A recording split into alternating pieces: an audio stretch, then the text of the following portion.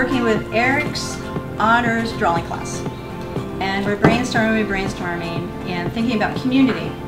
And the idea came up to do the main line instead of just Radnor. I don't know if you all saw the pictures that I shared, but like there were just probably at one point we had like 40 kids in this room, just busy little bees working on stuff just to get it all together.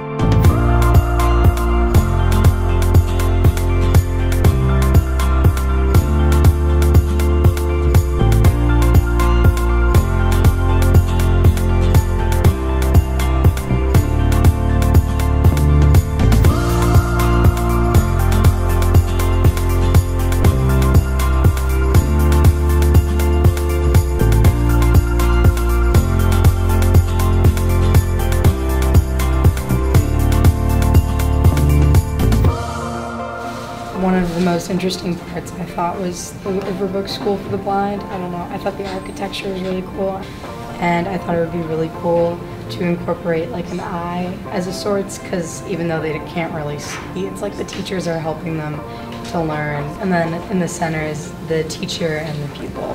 When I was researching it, I really found the true emblem of Radnor Township. And I kind of changed some stuff and added some stuff from Radnor High School, like the mascot, and there's a tree with the Radnor Trail, which I know a lot of people use, and kind of just making it memorable.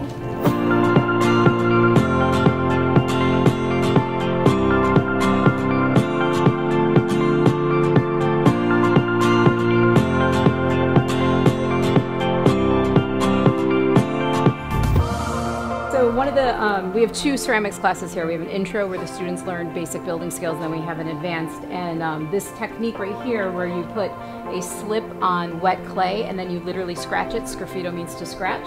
The students took the drawing from whoever did it and they scratched the design into it. So not only were they were also applying the skills that they've learned in our curriculum.